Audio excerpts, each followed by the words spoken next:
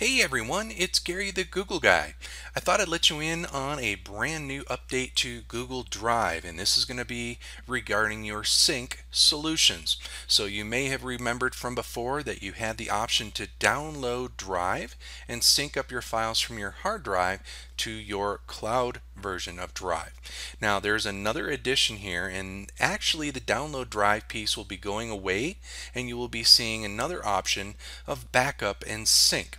Now the newest feature is called Drive File Stream, and they are a little bit different in terms of what you may be used to.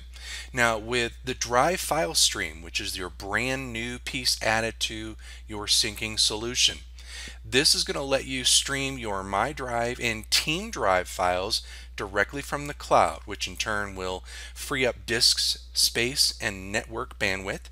It will also decrease sync time and minimize the amount of company data stored on users' hard drives. Now, you can also make your Drive files available for offline access, and those cached files will sync back to the cloud when you're online. So the latest version is always available on any of your devices, no matter where you're accessing it from.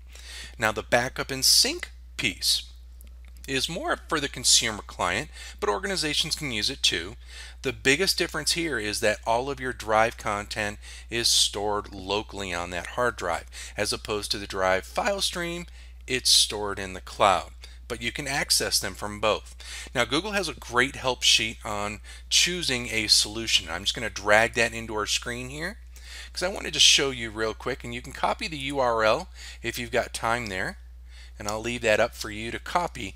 But with the choosing a sync solution, what this will do is it will go and compare Drive file stream and backup sync so you can make the appropriate selection for what functionality you need. And like I said, the backup sync is going to be stored locally, Drive file stream is in the cloud.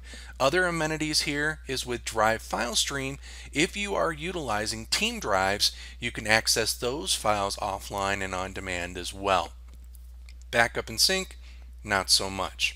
And then down near the bottom half of this page, it will give you some other differences that you may notice if you're already using a syncing solution. So this is a great page, and like I said, I'm going to leave that URL up there for a moment for you.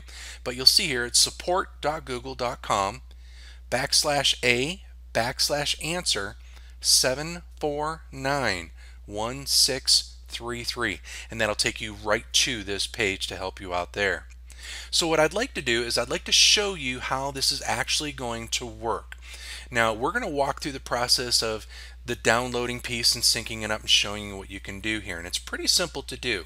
First off, your organization is going to make sure that they need to turn on a syncing solution on for your organization.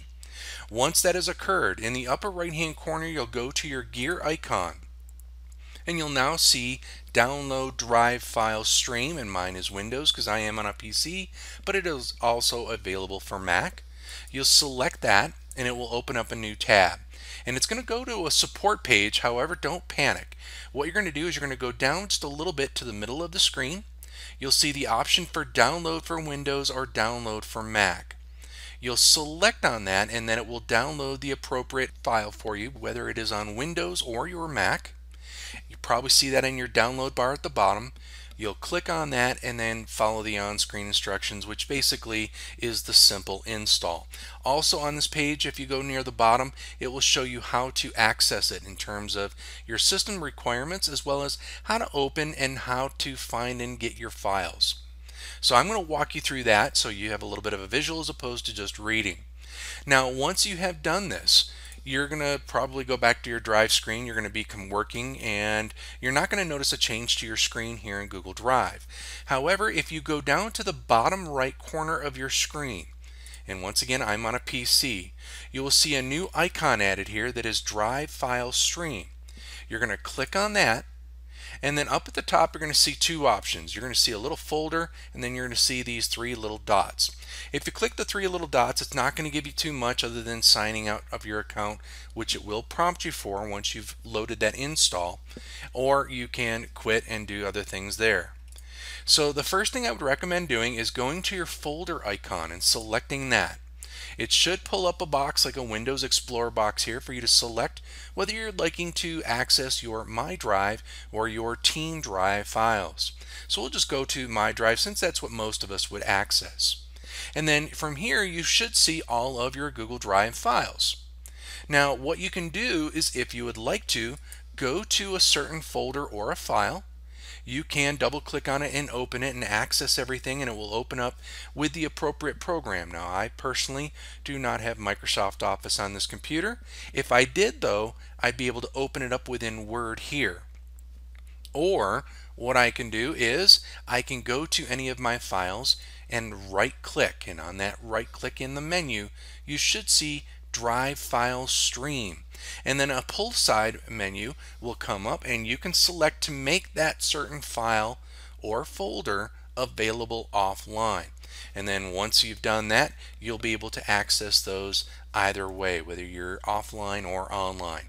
When you reestablish connection to the internet, if you were working offline, it would sync those changes up with those files or folders that you've made, and then that way everybody that has access to those files, whether it's just you or someone else like a coworker, will have immediate access to the most current version with those changes already added for you. So I just wanted to show you how to activate that, how to work with it a little bit there. Like I said, it's going to look like a Windows Explorer type of a thing here, so you should be pretty comfortable to be able to organize and work with your files here. But you can get that offline access by going to a file or folder, right-clicking, and then selecting that available offline option. So it's a pretty simple setup. Didn't take me much more than a couple of minutes to do. Now I am all set to work with my Drive file stream. So that's the big update, everyone. Just wanted to let you know about how that is going to get installed and work.